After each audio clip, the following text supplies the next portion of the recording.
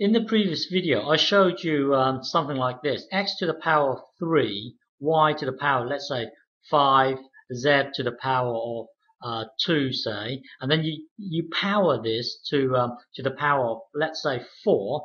Well, here to do this, you would just get this times this, so that would be x to the power of 12, and then y, and then, well, you would get this times this here, which would be y to the power of 20.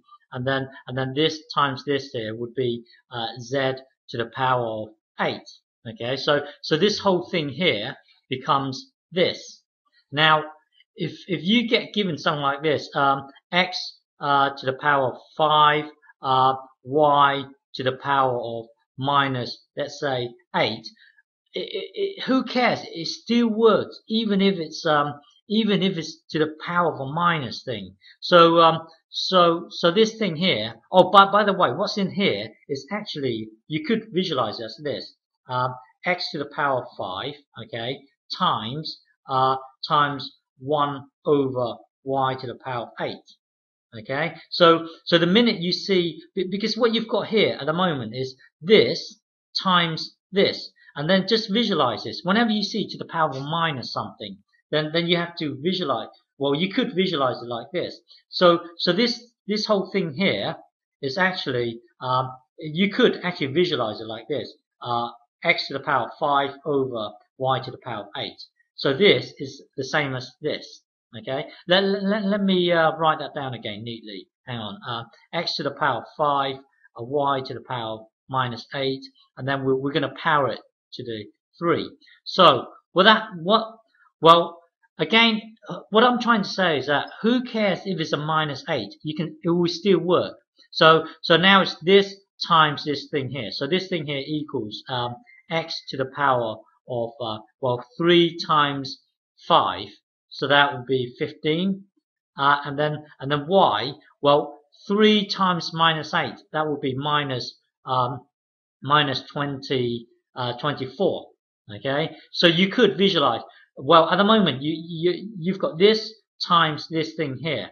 Now visualize this thing as 1 over y to the power of 24, because the minute you see to the power of a minus number, then you can visualize it as this. Now this box here is x to the power of 15. So now it's just this times a fraction. When you times a fraction, it gets multiplied to the top. So it equals this: x to the power of 15 over y to the power of 24. Okay, so this would be your answer. Earlier I said that the minute you see this, you could visualize it as this: 5 over y to the power of 8. You could do that, and then when you come to power it to the 3, it means you get this fraction times by itself 3 times. So it would be this here. Hang on. It would be x to the power of 5 over 8 here, times x to the power of 5 over y to the 8 times. Well, what I'm trying to say here is that there are several ways of visualizing this. Okay, you could get this times this, and then get this times this, or you could convert this thing into a fraction, like what we've done here, and then top times top times top. Well, that equals x to the power of 15, and then bottom times bottom times bottom, y to the power of 24. You see, this is exactly the same as our previous answer, which was this here. My point is that when you get given something like this, x to the power of 5, y to the power of minus 8, and then let's say to the power of 3, you could convert this into a fraction. So it's like this: over y to the 8, and then power it. Maybe power it 3 times. This is to the power of 3. All right.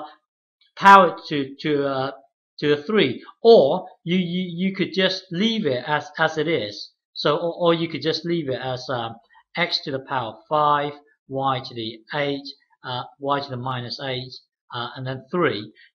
You could just leave it as one line here, and then rather than turning it into a fraction, and then do this times this. Okay, leaving it as one line is much better than turning it into a fraction. Okay, so let me give you some examples here. Okay, this one here. Now you've got a fraction, and then you're going to power it. The thing is, turn this fraction into one line. So, for example, visualize what's in here as x to the power 3 times 1 over y to the 5. Because when you times a fraction, it gets multiplied to the top. So my point is, visualize this as this thing here. So hang on, I'm going to rewrite what's inside the brackets here as x to the power 3 times y to the power of minus 5. Okay, and then to the power of 4. You are allowed to do this, because what I'm trying to say is visualize this thing here as x to the power of 3, and then you're timesing 1 over 5. That's what you're doing. Well, 1 over 5, you can write as y to the power of minus 5. Well, anyway, when you have a fraction here, try to turn it into one line. Once it's on one line, then you can just do this. So basically, this becomes x to the power of 12 times y to the power of, get this, times this, minus 20. Okay. The minute you see a minus, you've got to visualize it as, well, this thing here is this, x to the power of 12. Okay, and we're timesing it by 1 over y to the power of 20. Okay, because that's what it means.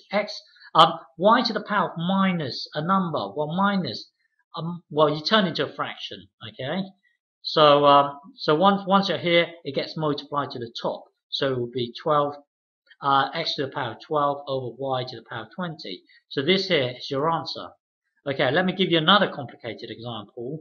Okay, here, try to work out what's in here first.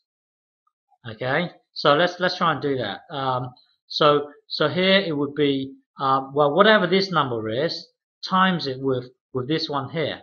So, well, I'm just trying to work out what's inside the square brackets first.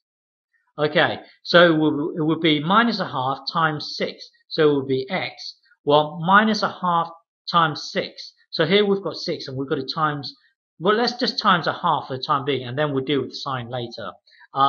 6 times a half, so that would be 6 over 2, and then don't forget our minus. So here, our minus here. So the overall answer is minus 6 over 2. Well, 6 over 2 is 3, so this one here will be minus 3. Overall, well, just get 6 times minus a half. That would be minus 3. Okay, and now deal with the y. You've got to get minus a half times minus 4. Minus a minus, that would be a positive. The power, well, it's going to be a positive. It would be a positive 2. Okay, so what I'm trying to say is minus 4 times minus 2 will be a positive 2. Okay, and then we've got to power to the 8. Well, power this. Okay, so now get this times this thing here. So that would be x to the power of minus 24, and then this times this thing here would be y to the power of 16. Okay, now visualize this as 1 over x to the power of 24, and then we've got to times it with y to the 16. Okay, so at the moment you've got this, which in fact is this, and this is this. So well, you're timesing a fraction, so multiply it to the top. So it would be y over 16 over x to the 24. So this would be your answer to this. Okay.